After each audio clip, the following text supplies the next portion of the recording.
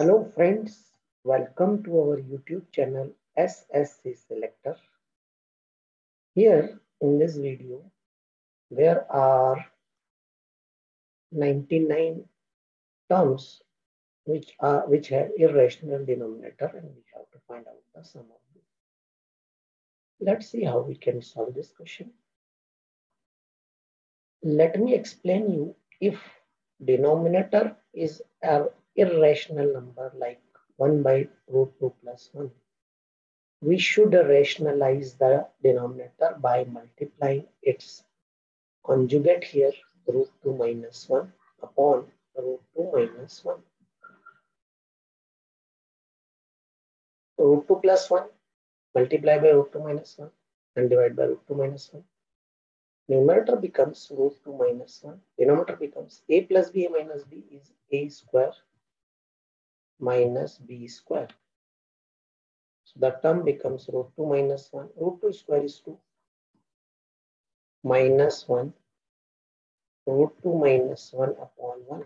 So that is under root 2 minus 1. If I take the second number, root 3 plus root 2, that will be multiplied by root 3 minus root 2, root 3 minus root 2. The answer of first term is root 2 minus root 1. What will be the answer of second term? Let's see. Numerator becomes root 3 minus root 2. Denominator becomes root 3 square minus under root 2 square. So numerator is root 3 minus root 2. Denominator is 3 minus 2. That is 1. So root 3 minus root 2 is the answer of second term, value of second term.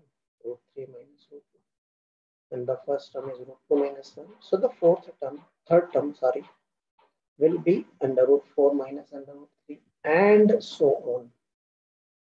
Till the last term will be under root 100 minus under root 99. So let's write down the values. The value of first term is root 2 minus 1. The value of second term is root 3 minus root 2. The value of third term is root 4 minus root 3. Next term will be root 5 minus root 4. The last term will be under root 100 minus under root 99.